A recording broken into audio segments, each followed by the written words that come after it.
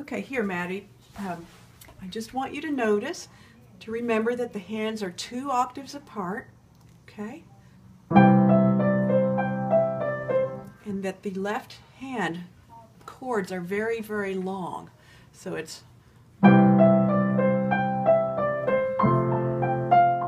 Now here comes a really long one in the left hand. You do not play it again.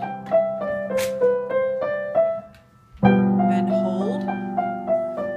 So you do the pattern twice for each chord, except for the one I just did, right? So it's 1, 2, 1, 2, 1, 2, hold, 2, 1, 2, 1, 2. And then the left hand comes up so that the thumb's on middle C. Okay, so the next part, I'll do this real quickly. 5th finger in the right hand on F, 5th finger in the left hand on G, 5 fingers over 5 notes, and all we're doing is doing the same pattern in opposite directions and not playing our 4th finger. So 5, 3, 2, 1, 5, 3, 2, 1.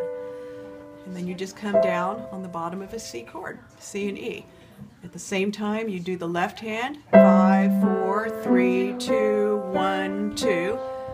Then skip one. Let me show you that again. Right?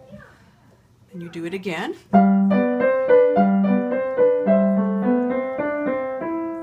Okay. That's all you need to do for next week. Think you can do that? Yep. Okay, good deal.